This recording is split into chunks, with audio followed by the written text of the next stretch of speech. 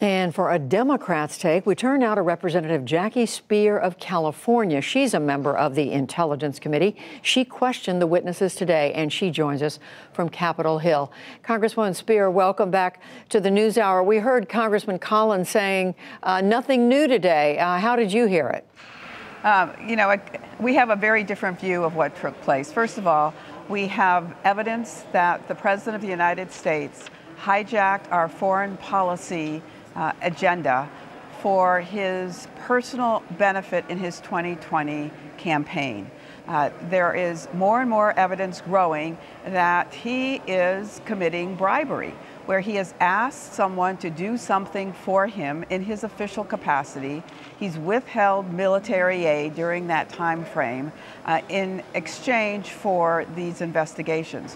What's important to point out is that Tom Brossard, who was the Homeland Security advisor to the president back in 2017, debunked all of the myths and the story that was being told on very fringe organizations that there had been Ukrainians involved in the 2016 election. So his own advisors had told them it had no merit, and yet he is still pursuing that particular narrative.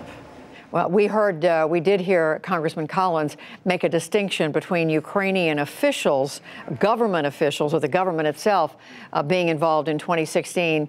He made the distinction of saying it was Ukrainian individuals. So does that change the argument in your view? No, because as it turns out, in 2016, there was a reference to CrowdStrike, which is frankly a company in the United States that is a former Ukrainian or Russian owner. So putting all of that aside, what George Kent said today was that it was unfortunate that there was an American who had engaged with Ukrainians who were corrupt and pursuing a private agenda to try and trash the ambassador to Ukraine, who was taken out of that position because of the likes of Lev Parnas and others who wanted her out and who had contributed substantial sums of money to President Trump's campaign and who actually had White House meetings, something that President Zelensky has certainly wanted to try and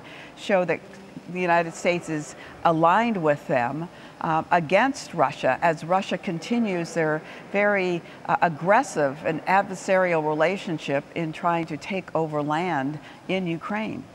Congresswoman, what about the Republicans' repeated declaration that this is so much of what the Democrats are hanging their view on is hearsay?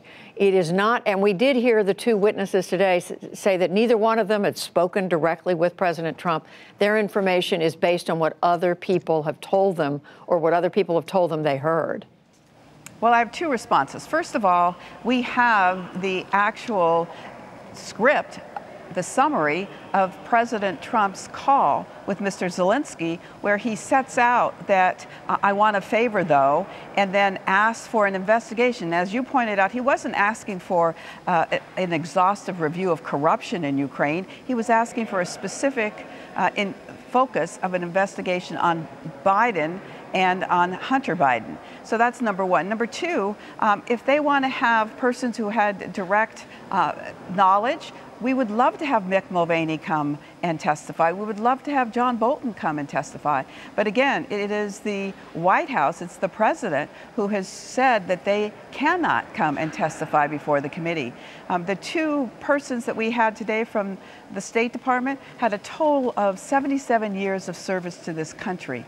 And they came because of a subpoena issued to each of them. They defied the White House because they recognize their obligation to the Constitution and to the American people. Congresswoman, can Democrats make this case without those officials who either are from the White House or the State Department, who are part of the administration, and frankly, without Republicans being on board the argument you're trying to make?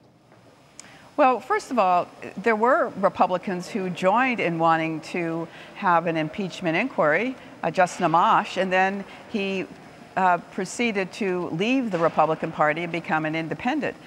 There is such a lockstep requirement to just follow whatever the president says, that many of my colleagues regrettably have lost sight of their responsibility to be a check and balance on the executive branch. So moving forward, we will have Ambassador Sondland come and testify next week. He has some direct conversations with the president who says he hardly knows him but has him on speed dial, it appears, is going to be an interesting conversation that we have with him next week. And aside from Ambassador Sondland, where do you think most of the attention next week is going to fall?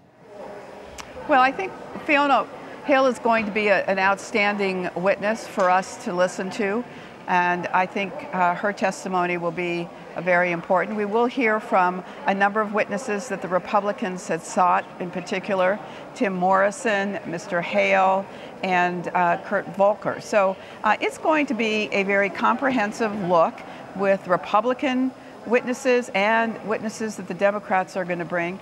And the American people will have the opportunity to make their own minds up. You know, for months now, the Republicans are saying this is being done in the dark, this is being done behind closed doors. Now it's in the open, and now they've got to change their narrative. And so that's what they're doing. Congresswoman Jackie Speier, the Intelligence Committee, thank you very much. Thank you, Judy.